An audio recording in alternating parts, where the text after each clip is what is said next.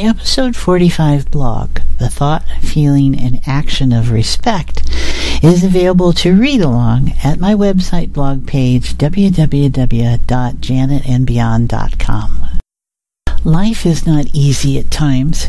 It will challenge us in offering an infinite variety of concerns to focus on over the course of our lives. And all of that is the given in the confines of the physical realm. What makes it easier to experience? Would you consider respect? These days, we seem to be in a reality questioning respect. Sometimes we know something best by what it is not. The opposite of respect is contempt. Contempt is demeaning, fear that creates an emotionally generated sense of separateness and division can foster contempt. In our highest government's office, contempt has replaced respect. You show respect by being polite and kind. We have witnessed a lack of respect for the feelings, wishes, rights, or traditions of others across the board, of not only our own countrymen, but also towards other countries and their countrymen. Respect, also called esteem, is a way of thinking, a positive feeling and or action about something or someone considered important or held in high regard, in a high esteem. It conveys a sense of admiration for good or valuable qualities. People respect others who are impressive for any number of reasons, such as being in authority, like a teacher or cop, or of an office, or of having served in the military, or being a first responder. We respect those who put their own lives at risk to help another.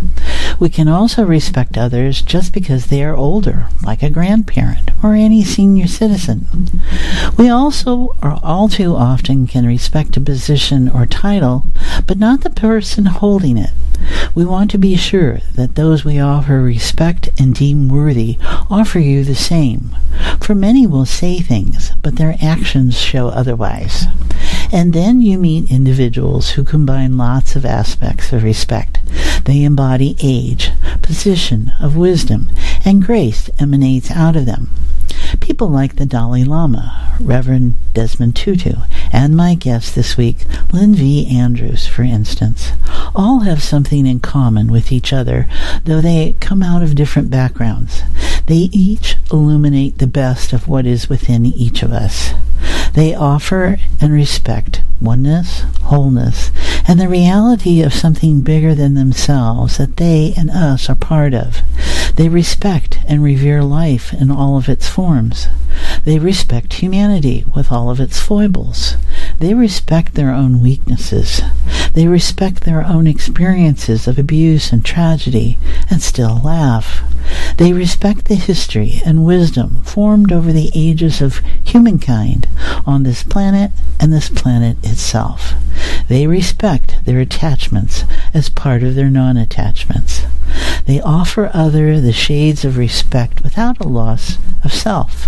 Due regard, consideration, thoughtfulness, attentiveness, politeness, courtesy, civility, and deference.